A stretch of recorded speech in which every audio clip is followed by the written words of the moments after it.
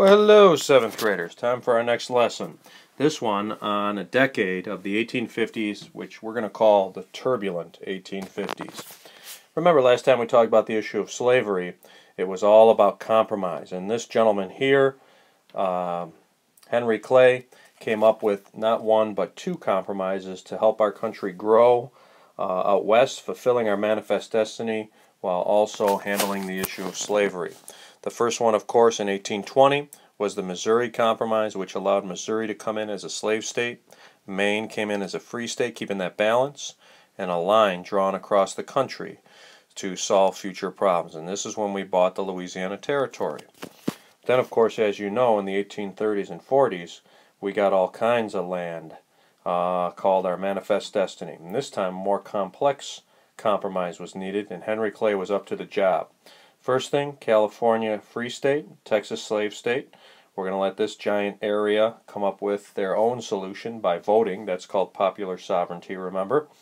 And then we have no more slave trade in our nation's capital, but on the other hand, a terrible law called the Fugitive Slave Law would be adopted, where people all over the country had to help former slaves, escaped slaves, to be returned or breaking the law. That's our trial, of course.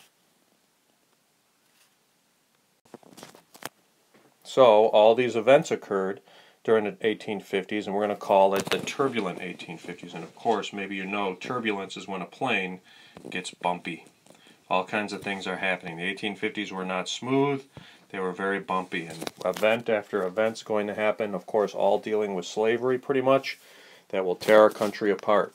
And the only thing that can happen is if we can agree to elect a president that we can all agree with, maybe we can avoid civil war. Pause here and copy this line in green, and anything for that matter for the remainder of the lesson in green goes on your notes. So the first event on our timeline happens in 1852, and that's of course this lady right here named Harriet Beecher Stowe. And Harriet Beecher Stowe's dad was a preacher. She lived in the North. She wrote a book that shocked the nation. It was one of the first bestsellers. A lot of people bought it. It's called Uncle Tom's Cabin. An alternative title was Life Among the Lowly. And that's an appropriate title too, because it was really a story centered around the slave Uncle Tom, but also other slaves. And one of the most vivid scenes was when a woman who was a slave just had a baby, and she overheard her master saying that the next day the baby was going to be taken away from her and sold at an auction. So she could either stay and let that happen or escape in the cold night. And that's what she did. And when she did, Harriet Beecher Stowe talks about how she ran and came to the frozen river, and the dogs were at her heels, the bloodhounds barking, and all this kind of thing. And she could either try to cross that river or get caught and perhaps even chewed up and lose her child forever at the auction. So she jumps out on a chunk of ice, and then she jumps out some more, and you'll have to read the book to see if she makes it, of course. But the story brought the issue of slavery home to a lot of people in the North, especially, who had no idea about slavery. They didn't have a clue what it was like, and she really, through her characters, explained its cruelty and injustice to really the whole nation and the world. What's interesting is most people couldn't read at this time, so Uncle Tom's Cabin became a play, and most people learned its story through the play. Of course, Southerners were angered by this. They said, this is not a real story, this is fiction, and it was, but it was realistic. But they were angry because they said Stowe, the author, never owned slaves. She never lived in the South. They felt attacked by the book, of course. So Uncle Tom's Cabin made a lot of people abolitionists, but made the South angry. Here's your notes. Pause right now so you can copy them and read them to yourself. Our next event happens in 1854, and it has to do with a territory we have not seen organized yet. It's this territory, Kansas. And Kansas, kind of like Utah and New Mexico, are going to be able to vote on whether or not they want to have slavery. And again, this is called popular sovereignty. But since it's now 1854 and the country's further divided about slavery and people are angry, something interesting happens. And that's the fact that people from the north come into this particular state. All right, they come into the territory from neighboring states from the north. So they're going to flood in there. People wanted to come in and sway the vote from the free state side. And of course, people from especially Missouri came into Kansas to sway the vote from the slave trade side, or the slave supporting side. So what do you think is going to happen when all those people converge on Kansas? It's not going to be a party. Rather, it's going to be violence. And these, almost look like photographs. We don't have photographs yet, but look at this. Here are pro-slavery or anti-slavery people shooting at each other. Here's violence in one of the towns in Kansas. So for the first time ever, people get killed over the issue of slavery. They're arguing over slavery and killing each other. And this comes to be known as Bleeding Kansas. Kansas is bleeding over the issue of slavery. And it's the very first time ever that slavery became violent. One of the people that was there was this guy. Kind of looks kind of crazy. Maybe not a guy you want to have for dinner. And here he is holding the Bible in one hand and a gun in the other. And this man's name is John Brown. And John Brown became symbolic of a very ardent abolitionist who would do anything to end slavery, including kill people. We'll hear more about him later. So here's Bleeding Kansas. Take a few minutes, pause it, and copy your notes here. Make sure you read them to yourself and study them. So look at these objects. What do you think of when you see a car or your iPhone or your backpack? I'm sure you boys all have a Vera backpack. Yeah. And you might think these are all things people own. They're all property. And that's where this gentleman comes in our third event that happens in 1856 to 1857, our next event during the turbulent 1850s, pulling our country apart over the issue of slavery. And that's this man. His name is Dred Scott. This is a famous portrait of him. Dred Scott was a slave. He was owned by an army doctor who lived in the slave state of Missouri. But what's interesting is Dred Scott's master took him around with him to free territories. He went to places all over the country with his doctor, who basically took him to Illinois and Wisconsin, which were free territories. So when Scott came back to Missouri, his master died, and then he said, wait a minute, I've been in free territories. I should be free. So he actually sued for his own freedom, and his case went all the way to the United States Supreme Court, and you might remember this. This came to be known as a landmark court case, all right? And Scott knew he was in trouble when the first thing the Supreme Court Chief Justice said to him was, you're a slave, why are you even in my courtroom? You're not even a citizen. The other thing that Scott probably knew at the time is the Supreme Court Chief Justice, a guy named Tawney, was from a slave-owning family, so that's another strike against him. But ultimately, he said Scott wasn't a person, he's really a piece of property, and since all slaves are property, the Constitution entitles all of us to our property to be taken wherever we want. So this was crazy. The Chief Justice, the Supreme Court, had an opportunity to rule on slavery and kind of make it go away. But instead, they basically opened up all new territories to slavery, a huge strike against the abolitionists. Now think about this. The President and Congress weren't passing laws to get rid of slavery. Now here's a chance for the Supreme Court, the third branch of government, to weigh in and, maybe overturn those laws using what's called, remember, judicial review in this landmark court case, and they totally blew it.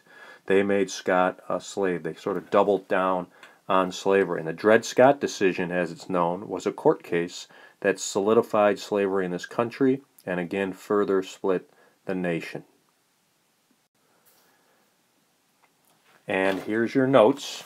And you know what? I'm going to add the phrase on the bottom right here. Landmark court case. I don't think I have that on there. So I want you to pause these notes at this point, And I'd like you to copy this right here, our next event on the turbulent 1850s. Alright, and our next event takes place in 1858. And this dude is named Stephen Douglas. And he is a senator from Illinois. And he was called a little giant. He's about 5 foot tall. And not only was he going to be reelected for Senator of Illinois, but many people expected him to be our next president. Things, of course, didn't go turn out as planned for Mr. Douglas, but let's talk about why he's important here in 1858. He's important in the fact that he went up against a relatively newcomer in politics. Let's take a look at him. So you should know who this guy is, right? There's Abraham Lincoln without his beard. And when Lincoln was a young man, he had no beard. I don't know if you know the story, but a girl named Grace Bedell from Westfield, New York, and Westfield is down off the Thruway in Chautauqua County near Lake Erie, and she wrote a letter to Lincoln and said, hey, you would look better with what she called whiskers. We would call it a beard today. Lincoln accepted her advice, and what's cool is on his way to becoming president, he actually took sort of a detour type route that nobody expected him to go because people were worried they would shoot the president. So his detour actually brought him across the state of New York, and he made a point to stop in Westfield and meet Grace Bedell. And there's a statue in Westfield that depicts this. So Lincoln is the opponent of Stephen Douglas. He's running for senator of for the U.S. Senate. Senator of Illinois, and he's from a new party called the Republican Party, which was an anti-slavery party. You can imagine Lincoln, here it is, I'll show you this next picture. So you can imagine Lincoln, and this is probably a generous picture, standing up on the stage. You know, people would hand build a stage, they would literally jump up on a tree stump, and they would have a series of debates. And you can imagine Lincoln at about 6'4", towering over the little giant Douglas, who a lot of people respected and admired. He was a good public speaker. Lincoln had kind of a high, squeaky voice, but Lincoln was incredibly smart and could think on his feet and was funny. And Lincoln really made a mark in these debates. It'd be like me getting on stage with Donald Trump or Hillary Clinton, and even though, you know, nobody, first of all, I might lose because I'm not very well known, but if I did a decent job, people will say, hey, that guy, you know, really stayed with those two candidates. He's pretty good. Who is that guy? Oh, his name's Jafarjan. And all of a sudden, just by being on that stage, I would become a nationally known figure. And that's what happened to Abraham Lincoln. He lost the election to Illinois Senate, but he became a nationally known figure. And in only 2 years, Lincoln, who failed and failed and failed, then would be elected our president, would be the president who wins the Civil War. The Lincoln-Douglas debates, another event highlighting slavery during the turbulent 1850s. So here's your notes on the Lincoln-Douglas debates. Pause for a moment and copy these guys.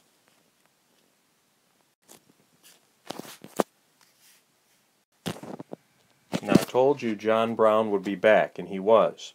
John Brown, who was at Bleeding, Kansas, and basically killed people because they were believers and holders of slaves. He was sort of a religious zealot against slavery. He had good intentions, but you could say he went about it in the wrong way. And here's John Brown, right? Remember, with that big beard. And he actually took his sons with him, and they took over a place in Virginia called Harper's Ferry. And this place here is called an arsenal. It's a place where weapons are kept. Now, why would he do that? He wanted weapons because he was going to put a call out to the countryside and have slaves show up and give them weapons and say, let's start a revolution against slave owners. No slaves came, but the U.S. Army did. And they surrounded the place. They captured John Brown. Some people were killed. And ultimately, John Brown was put on trial and sentenced to death for this crime, treason, right? So we're going to hang John Brown. Now, look at this one. On the bottom left, we see anti-slavery mass meeting. A lot of people were against slavery, and they felt that if John Brown's going to be executed, that's not fair. They stood up for him, and they were upset by this, right? And they even had a song, kind of like that Glory, Glory, Hallelujah song, John Brown's body lies a mouldering in the grave. And they kept singing this and then say, his truth is marching on. And they felt what he did was honorable. These are the abolitionists, and many people in the North viewed John Brown's actions of starting a war against slavery and killing people over slavery and trying to get slaves to revolt against their white masters and families as honorable.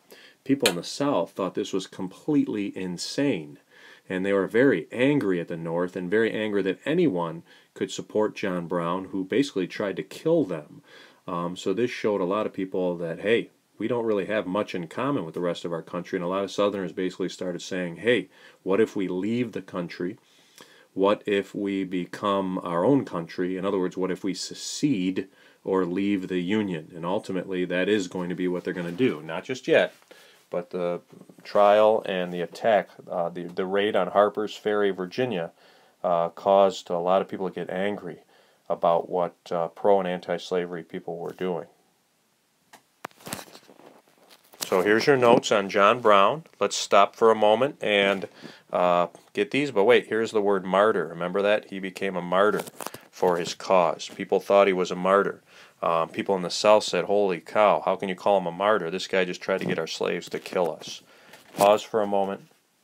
Copy these notes. So the turbulent 1850s end with one last shot at solving the problem. There's no more Henry Clay to create a compromise. We have the election of 1860. If we can choose a president that all sides can agree with, maybe we can get out of this thing and not fight each other. But look at this map of how the election goes down. Sweet mama. We've got colors in the north, we've got another color in the south, and we've got the middle states completely disagreeing, right? Now check this out. A guy named Breckinridge wins the southern states, Lincoln wins all the northern and western states, and there's Douglas in purple. That's Stephen Douglas, who was supposed to be the next president, right? And he was wishy-washy about slavery. Lincoln said no slavery. Breckinridge said let's have slavery. Douglas kind of said, we'll have slavery if people vote on it, but maybe we should have it out west, maybe we shouldn't. So nobody really liked his views at all because he didn't really take a stand. So it crushed him in the election. But look at this.